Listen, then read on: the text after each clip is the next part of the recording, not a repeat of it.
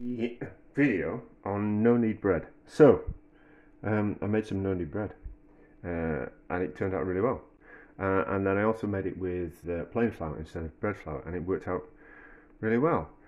So, but I used my sourdough starter, and I think because it was fermenting for so long, I think it was the sourdough starter breaking down the flour, which was the reason why I didn't need to knead it. I think the long fermentation was the reason I didn't need to knead it. That's what I'm saying. So I was kind of thinking, let's do the experiment again, but let's do some fast-acting yeast. So I'm just going to mix it together roughly. I'm not sure I'm going to give it any kind of knead, but we'll see. So it's about 430 grams worth of strong bread flour, 250 grams worth of water, and a sachet of dried yeast. So, and then there's a little bit of salt, but it's just over there. So let's put that in there. Oh, I've probably done that a little bit wrong. Let's put all that in there. We'll probably lose some of the yeast, but doesn't matter. Give that a shot. It's old yeast. I don't know if it's going to work. So if it doesn't rise, I know the yeast isn't broken. And what we'll do is we'll just buy some more fresh yeast, and we will add. We won't waste that flour. We'll add that to a. Oh no, we can do an experiment. We can just add the yeast, dried yeast, straight into there, can't we? And give it a mix around. I don't know. We'll see if it works. If it not alive, but it's not alive. So mix that salt in there, yeast in there. We've got most of the yeast. That's fine. So we'll just bring it together into a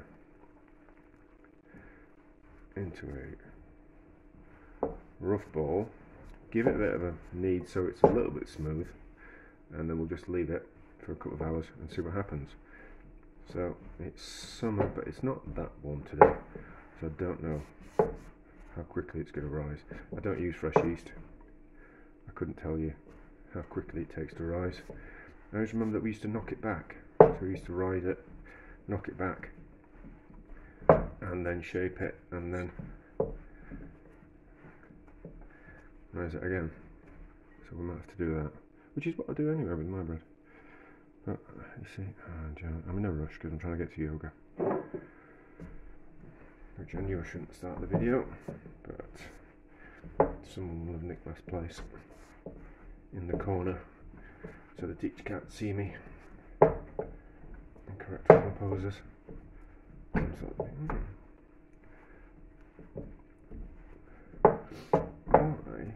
It looks like we need a little bit more water in that, doesn't it? It looks like we need a little bit more water.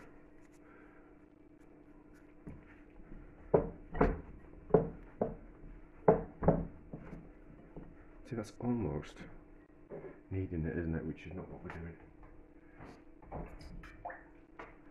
little bit of extra water, just to soak those bits up. I'm sure I calculated it correctly, although it was late when I did it last night, when I weighed everything out.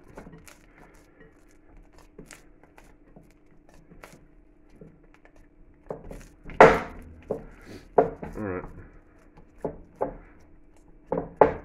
that'll do. I'm not going to knead it any more than that, so it's just a case of mixing it rather than kneading it. So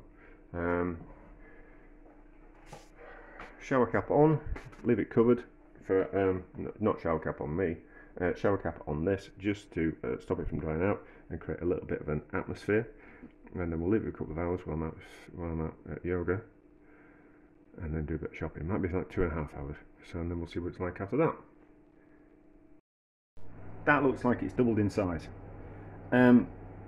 It's not particularly, you can tell that it isn't kneaded and mixed in particularly very well, but let's just give it a go. I'm baking bread anyway today, so we'll have to compare it to my other sourdough. So I've got a little bit of flour if needs be, and what I'm going to do is it's quite sticky. It's certainly risen, it's certainly doubled in size. So what my plan is to, very sticky,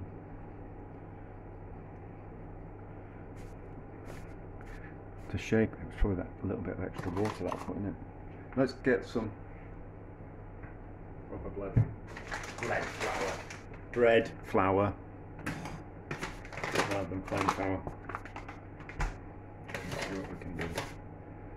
So it's really wet. So I shouldn't. It didn't need that bit of extra water in it, did it? Let's see how we go. So the idea is that we shape it before we put it in the proving basket. So by doing this, what we're doing is we're creating it. The top is getting stretched and pulled down to the bottom of the dough. So ordinarily I wouldn't use just as much flour as this to shape the dough, but it's that excess amount of water that I'll put in it. But it's okay. Okay, so it's coming together. So it's creating tension. It's creating tension. So it might work. It's not a bad dough actually, but it's not even. It's kind of quite dappled in the look of it. It's uneven. I can see that it is. It's not nice and smooth like it normally is. So we'll just give it lots of. See, I do this with my sourdough anyway. So I just want to find out if we can get away with not needing fast-acting yeast, and then we'll let it prove let it double in size again and see what happens. But it's just not smooth. It's just not smooth, but we'll see how we go.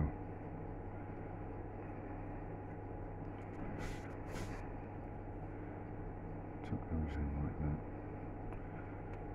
And then proving basket like that. A little bit of flour on top. It feels quite a soft dough. So, and normally doughs are kind of a little bit tight, that they've got a bit of spring into them, and which you can tell the gluten's been activated. So, shower cap on it, just to stop it from drying out and stop anything getting to it, and then we'll just leave that for, well, until it's doubled in size. So, it was proving for about 3 hours. So maybe another half an hour, but we'll see how long it takes. Right, so it's had about an hour and it's risen. I can see lots of air pockets in it. I don't know if the camera can pick that up, but anyway, so let's cook this. So the oven's on, it's on full, and I've got a cast iron pot in the oven. So I'm going to cook it the same way that I cook my sourdough. So hopefully it'll just fall out of the proving basket. The pot's a bit dirty, but okay, so in there, and then razor blade to, see, that feels really soft, does that? It just feels like there's no structure to it. But anyway, we'll see how we go. So just slice that there. That will allow it, if there's any spring in it, that will allow the bread to open like that. So it will split open. That's what the cut's for. Although it's going down, it's like kind of spreading out, isn't it, down the bottom of the pan. So spray on the water on the side of the bread that hasn't got the cut. If you spray the water on the side that's got the cut, what happens is it wants to, put this in the oven, it wants to seal up the cut so it won't open out. So that for 25 minutes, full whack in the oven in the cast iron pot, and we'll see how it turns out. Right, it's had 25 minutes, let's have a look. I will one day fix the oven door, or probably end up buying a new cooker at some point. That will probably happen first. So, oven off, and then let's have a look. Oh, I was going to do something else. Alright, okay, so That's not bad. That's not bad. It's not bad. Let's put that back in the oven out of the way. I thought I was doing, while the oven was on I was going to do something else, but I got sidetracked. So, it's not bad. It's got a little bit of a nice split, but you can tell already on the inside, so I don't know if you can, let's just, so I don't burn my fingers. We can already see that those, it's just not as, how do I describe it? You can see in that one, you can see the stretches in the gluten. Well, I can see them. So you get these long bits of bread, that kind of stretches. You can't really see, kind of. Whereas that looks more like a cake kind of crumb. You know, it's not got nice long stretches in it. So that'll probably down to the proving. But we'll let it cool, and we'll put it on the side like that so the air can get all around it, and then we'll have a look at it and compare it to one of my lovely sourdoughs. Took me ages to get those right, but anyway, there we go. Well, not those personally, but forever to work out how to cook bread properly. No one really kind of shows you exactly how to do it, you know, or variations on bread and how to make it, because there's lots of different ways. So you kind of have to work out your own way according to how you want to make bread, and your oven that you've got, and the equipment that you've got, and the quality of the flour, and the water that you've got, and the time of year. It takes a little while to kind of work it out, you know. So that's kind of the problem with bread tutorials online, that they don't kind of take into consideration people's skill that they already have, or the flour that they're going to use, or the temperature of the oven, the equipment that they've got. But there you go. Anyway, so we'll let it cool. I'm ranting when it's supposed to be a short video. The cool, let's have a look. So let's cut into the one that's been kneaded and the sourdough starter.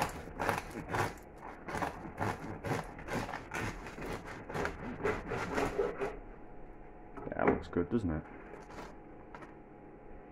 It smells brilliant, what's that?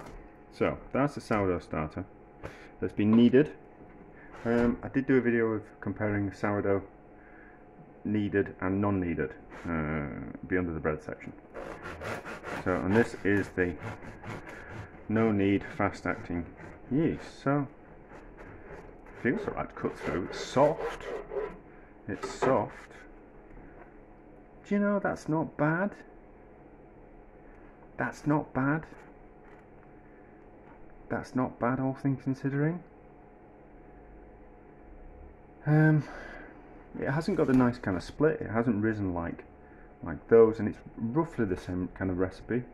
The little bit of water, the excess, a little bit of water that was in there won't have made that much difference. But that's not bad. It's a bit heavy. That feels lighter, and there'll be the same amount of roughly the same amount of dough. So let's give it a taste.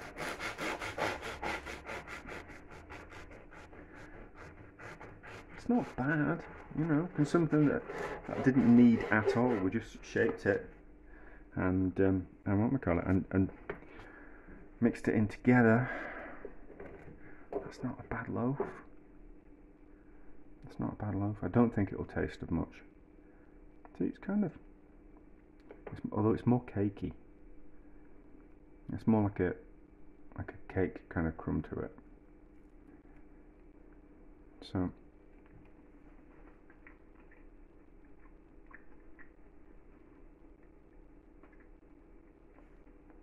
no, it's not terrible. It's not terrible. There's just not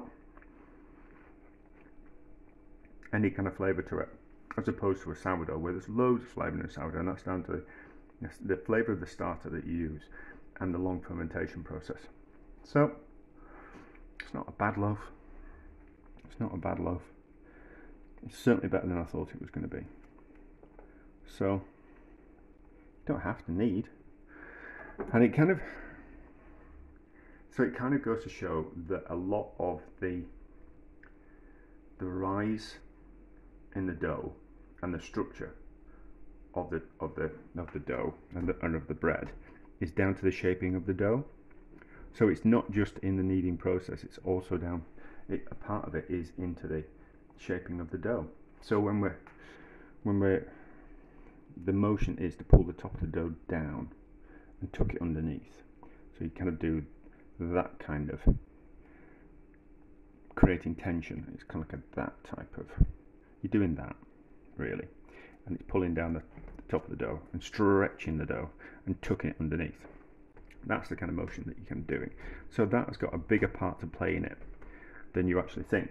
You think it's just to create tension and to make the nice split in the dough, but also it's creating that as well. So it's a little bit of kneading. So it's a little bit of further kneading. But it's not bad. It's not a bad loaf. You know, we'll take a slice of this, and then we can kind of compare it. But it's wanting to fall to bits. It's not tearing. It's just, see this. There's more to it. You know, there's more stretch in that, like that. Whereas that just wants to break. There's more stretch in that. And tastes loads better. So, interesting experiment. I probably could have found the answers online, but where would the fun be in that?